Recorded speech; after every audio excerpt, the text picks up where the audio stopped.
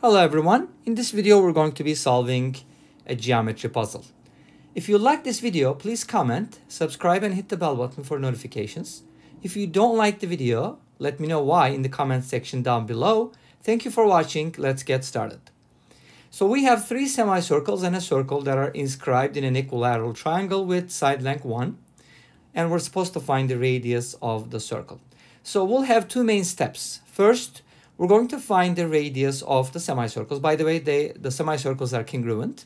And then, second, we're going to find the radius of the circle. All right, let's get started. Now, what am I going to do? I'll basically make some connections as always, right? So let's go ahead and connect one of the centers to one of the sides of the triangle. So this is going to be a right triangle.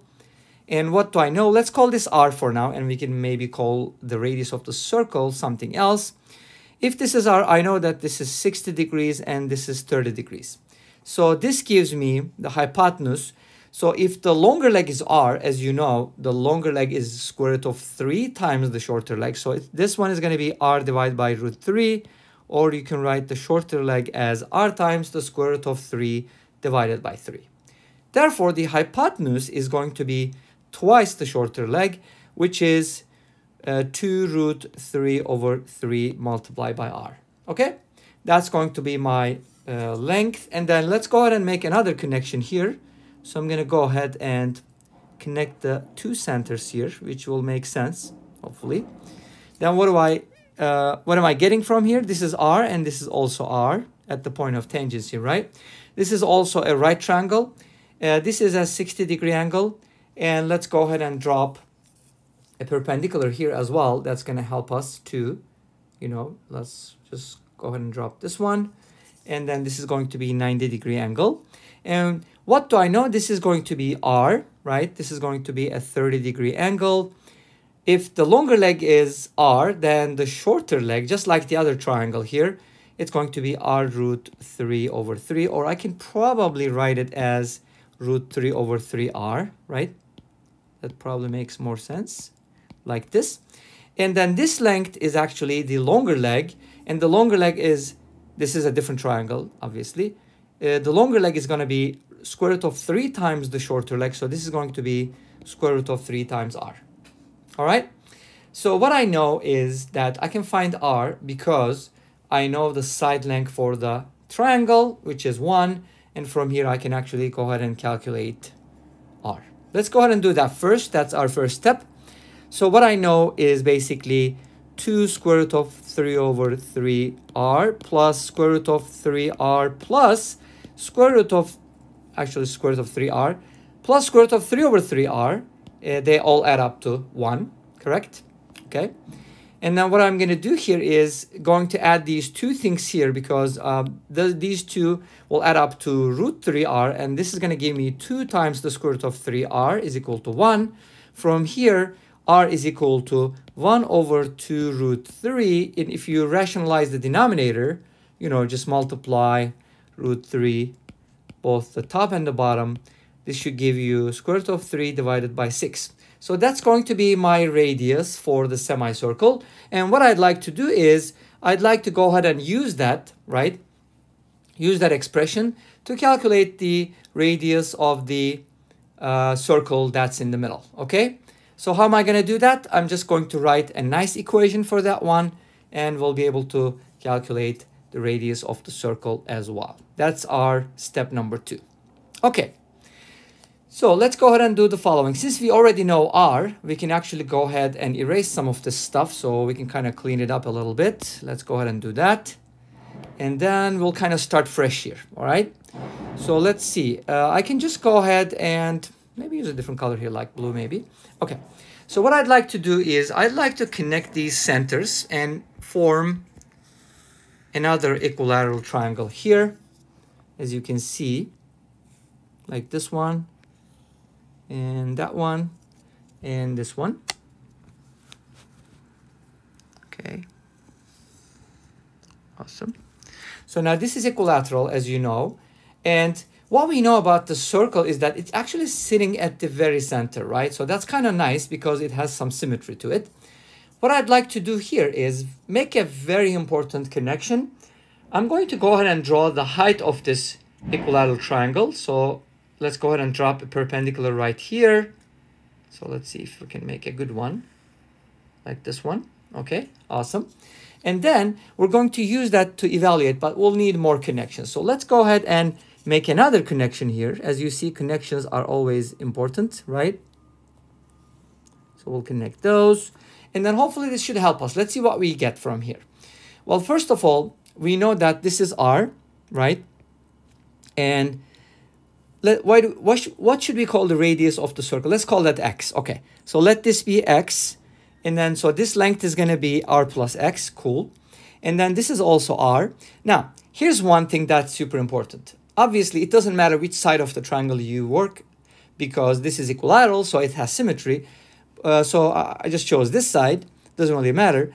But what's important is that we have the base and the hypotenuse, right? But we need to know the height of the triangle. How do I find the height of the triangle? Well, let's go ahead and consider the big picture here. This is an equilateral triangle with side length 2r. Therefore, I can find its side. So this is definitely perpendicular, right? The whole height for the equilateral is going to be what?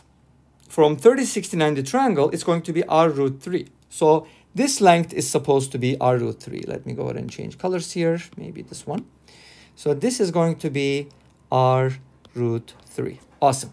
Now, what about this part? Well, I know that this piece is r as well, and this piece is x. So that's kind of nice because the unknown length for me, which is the height for this triangle, and let me go ahead and shade that triangle so you know what I'm talking about, okay?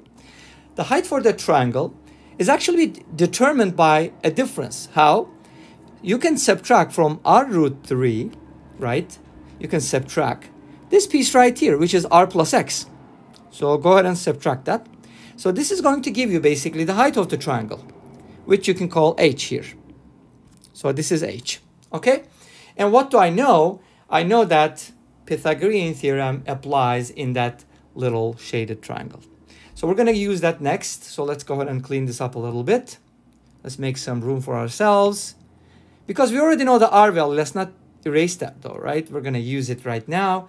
Well, you probably already memorized it. It's root 3 over 6, but let's just go ahead and keep it there. So now, what I'd like to do is I want to write the Pythagorean theorem. And, you know, this can be also written as r root 3 minus r minus x, or even you can write it as, you know, r times root 3 minus 1 minus x.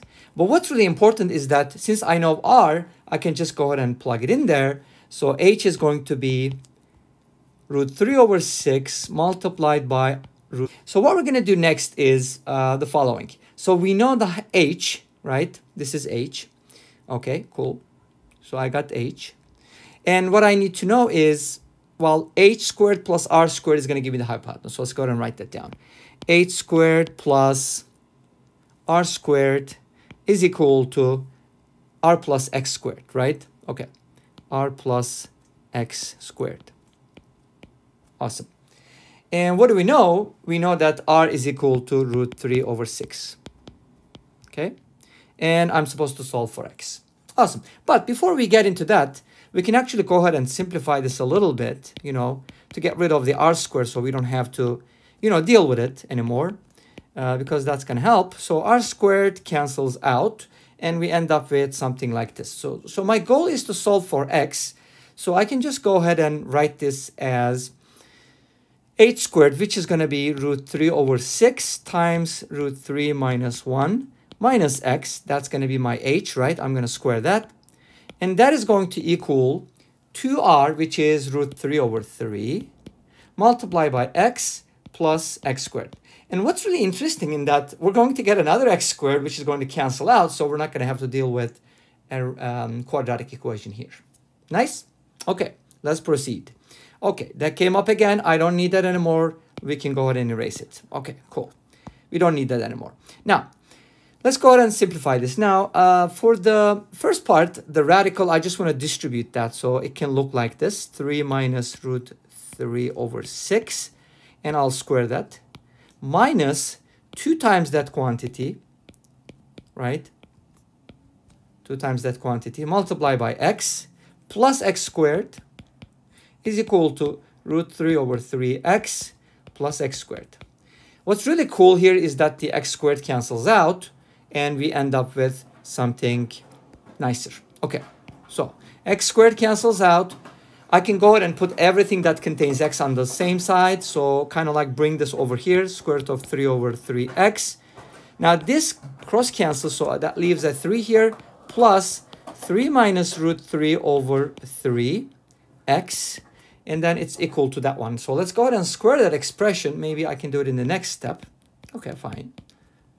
Let's take one more step here. Now we can put these two together. Since they have a common denominator already, I can just add the numerators. But when you add the numerators, you're going to notice that these two cancel out. That leaves us with 3x over x, which is really cool because this actually gives us the value of x right away, right? Isn't that nice? I mean, we get the x right away. So x is going to equal what? This expression here. Let's go ahead and square it.